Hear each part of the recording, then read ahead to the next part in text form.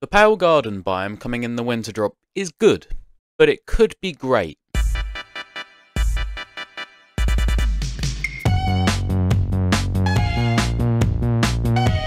So my first issue with the Pale Garden biome is it is just a dark oak forest with the saturation turned down. When we expect a new biome, we want something that we haven't ever seen before. But the Pale Garden is just a dark oak forest, and everything is grey. The grass is grey, the logs are grey, the leaves are grey. They've even just taken the regular moss and made it grey. Don't get me wrong, I'm not complaining about the new wood type. I love the white wood. I just think the tree it comes from should have had a bit more thought put into it. Like the cherry trees, for example. That's a new wood, but it's not an existing tree model. Cherry trees wouldn't be half as good if they were just, say, an oak tree, but with cherry logs and cherry leaves. What makes them special is they look different to other trees, and not just by their colouring. But the pale oak trees, they are just dark oak trees.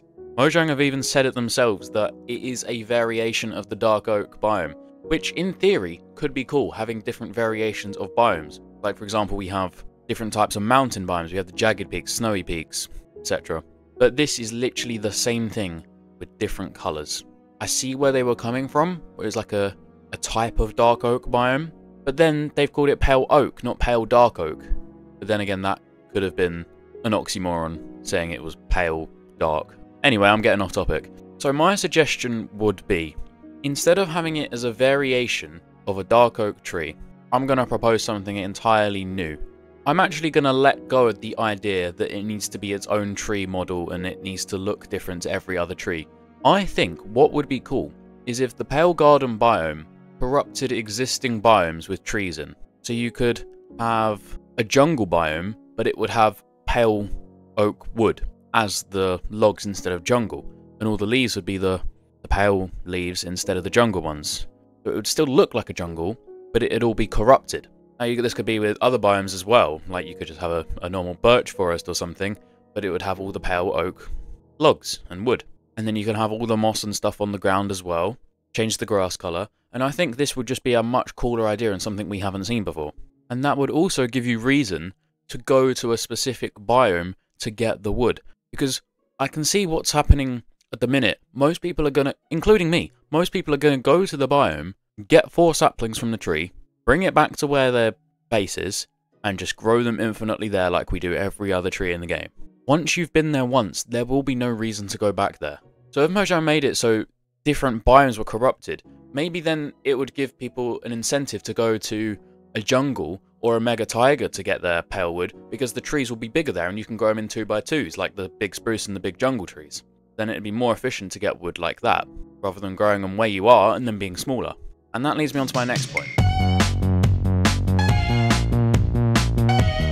After you've been there once, there will be no reason to go to the Pale Garden again. Yes, it has the creaking in the biome, but what does it do other than something new to try out in the game? It doesn't drop anything, it has no use in any farms or anything, it can't be tamed, it can't be a pet, you can't bring it, well you probably can bring it with you if you take the creaking heart, but it still has no use, except for being there. You can kill it, okay, that's the experience down. But are you seriously going to be doing that in a long-term Minecraft world? I don't think so. So they need to give the creaking a use to return to it. Because what most players are going to do, they're going to check out the creaking once in their world, maybe twice, and then they'll forget about it. It'll be a cool feature. We've seen nothing like it, don't get me wrong, but it has no long-term use. Even if it literally did just drop a pale oak log, that is technically a way to make a pale oak wood farm. I'm sure someone smarter than me could figure that out and work out how to make it fully automated, but it would have a use at least. And my final issue is with the creaking mob itself. When I jumped into the snapshot and just played around with stuff, I got the atmosphere. It was creepy. Even during the day, as they said, it's just silent, and then you just might hear a creak off in the distance, and it is terrifying. And then it comes to nighttime, and you hear the creaking spawn in, and then you see the glowing orange eyes just through the trees. You can't really see the actual creaking itself because it blends in so well. They've done a great job on that. And I love how the creaking looks as well. But for a mob that's meant to be scary, and potentially a challenge, it wasn't that hard to defeat. You just find it, you make sure you stare at it, you hit it, you follow the particles to the tree, break the heart, and that's it. Now, I like the idea a lot of you can't directly just kill it. You actually have to destroy its like source block in a tree. That is a really cool idea, and I like that. The problem I have with it is the damage. The creaking does 1 heart of damage, and I think that's in like no armor, or maybe iron, I can't exactly remember. But imagine if you have like diamond or even just netherite, it's not going to do anything. So that just adds to there's no point of the mob. And I'm not saying make it as overpowered as the Warden, because obviously the Warden is meant to be a very, very challenging mob, and it is. They've done a good job with that. And I don't think the creaking should be that level. But make it do more than 1 heart. Maybe at least like 3, so you then actually have to worry about looking at it. Because at the minute, you can just look away for a couple of seconds, and it won't even do that much damage. And I think it would be more fun if you actually had to stare at it constantly, or it would do some serious damage to you. And my second issue with the creaking is it's quite slow. When I was playing around with it, I could look away, and as long as you're sprinting and jumping, you can easily outrun it. I feel like it should be more terrifying when it's chasing you.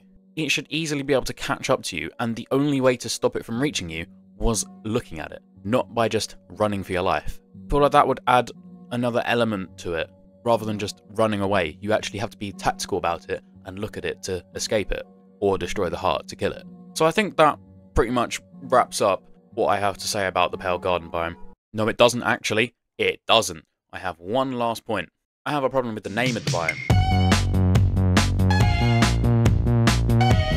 Pale Garden. I get the pale bit, but where's the garden coming from? It's not a garden. There's nothing garden about it. There's no nice pretty flowers. There's nothing gardeny about it. So I call it a garden. Call it a pale forest. Problem solved. But now I think I am officially done with my rant. I hope they do listen to the community and change some of these features and adapt them to make them worthwhile. Or I've got a feeling it's gonna be a flop, and I really don't want it to be. I'll be really interested to hear what you guys think as well, so if you do have any ideas or you agree or disagree with any of my points I've said, and I will read them and respond. Also let me know if you've got any ideas that they could add as well, or just change in the update that could potentially save it. If you've enjoyed this video, please do like. It does help me out a lot as I am a small channel. And also subscribe because it doesn't cost you a penny and it helps me out a ton. So that's all I've got to say, and I will see you in the next one.